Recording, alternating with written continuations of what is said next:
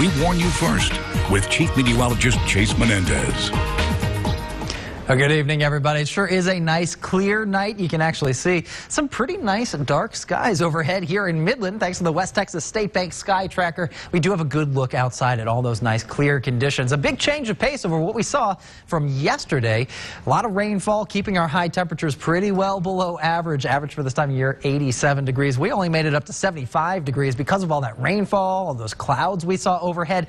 Now, with that rain falling yesterday, a lot of it had to evaporate today. So that's a big reason why our high temperatures today not that different from what we saw yesterday afternoon. Now, most of us did warm up close to that 80-degree mark, but again, biggest reason for that is how much rain we got. Just shy of 2 inches here in Midland and Odessa. 0.94 for Fort Stockton, just shy of 1 inch, and just over half an inch for Pecos. That's a lot of groundwater that sun first has to evaporate, and then the sun can begin to warm our temperatures up. So now that all that water's out of the way, tomorrow is going to be a much warmer day. It's going to be very similar to what we saw for today. This afternoon, very, very sunny skies. This is a long satellite loop showing a lot of the afternoon activity, which is to say, not really a whole lot going on the satellite and radar for our neck of the woods, but we did get a little rain developing just off to the west of Roswell. Still a few lingering isolated showers. I do expect all that rainfall to remain outside of our viewing area.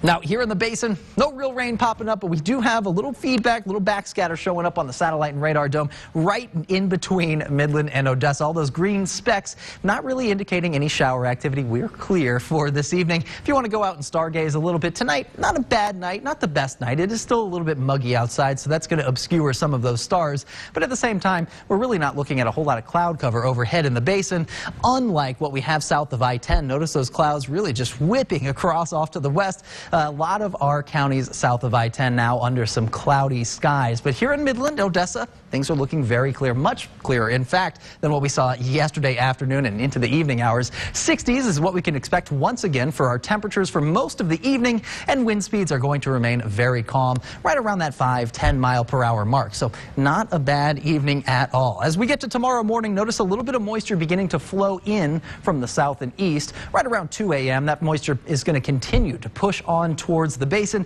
so we may wake up to a couple of clouds here in Midland and Odessa for parts of the northern basin as well, but those clouds clear out as early as about 12 noon, especially across the basin. And once we get to the afternoon, we could be looking at a couple of light isolated showers to develop at some of the higher elevations, the Marfa Plateau, south of I-10, generally in Brewster County. We could be looking at some light isolated showers. I don't expect them to last for too long. No threat of severe weather. We're not looking at any severe weather potential here for the next couple of days. In fact, we're looking at the opposite. We're looking at a lot of sunshine to be flowing on in. Now, as we get to around 7 a.m. on Thursday, we'll see more moisture flowing in. So Thursday morning, tomorrow morning, looking about as cloudy, but both days we'll see those skies clear out. Now, as we get to Thursday evening, notice that wave of energy pushing in from the west. That'll give us some isolated showers, possibly an opportunity for some more thunderstorms at the higher elevations.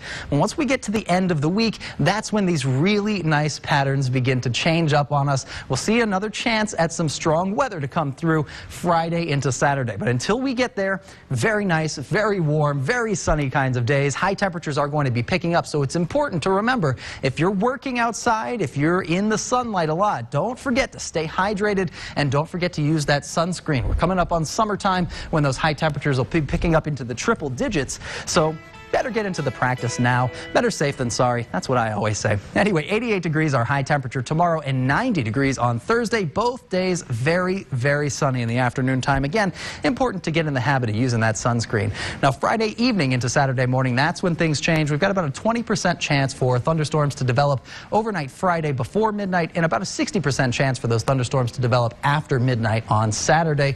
Could be strong weather, could be severe weather, so keep it here to Big 2 News, and I'll keep you posted on what to expect. Yeah, so Chase, if you like today, you'll like tomorrow and Thursday and most of Friday. Right, exactly. You summed it up pretty nicely. A lot of sunshine besides this weekend. Exactly. Which is good. A little bit of both. We could use them for our plants. He's always talking about his lawn. All right, Chase, thank you. Thanks.